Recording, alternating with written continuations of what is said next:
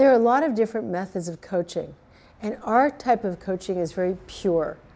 And the pureness of it is that we have this natural curiosity that actually probes the person's vision, strategy, action plans, any blocks or obstacles that are in the way, and lets them be the brilliant person that they are about their own life.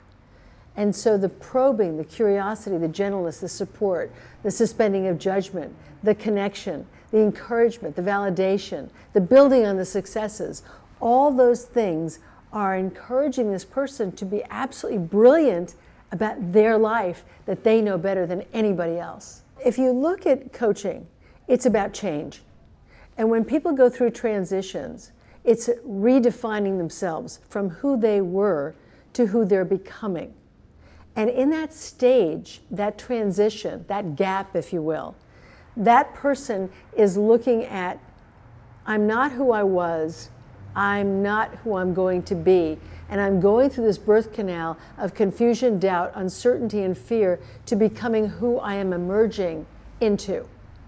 And that whole process is what coaching is, because each one of us is growing continuously. Now, what happens to us is at certain points we think that's enough. That's enough growing.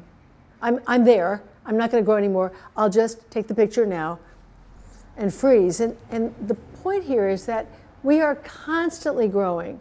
And sometimes the growing has growing pains attached to it. We can see that in teenagers. But lots of times as adults, we don't really see the growing pains. It's like, who am I going to be if I'm not who I was? You're going to be who you're becoming. But I don't have anything to hold on to. And what if? And then they start imagining the fears and the uncertainties and all the unpredictables. Well, it's all true.